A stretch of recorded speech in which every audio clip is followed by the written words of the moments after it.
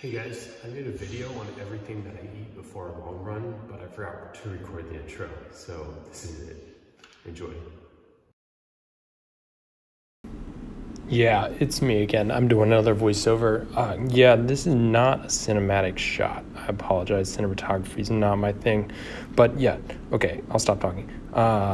I normally have eggs and spinach for breakfast. Eggs just makes my day go well. I don't know what it is. Something about eggs just makes me happy. I mean, look at those things. Aren't they so happy?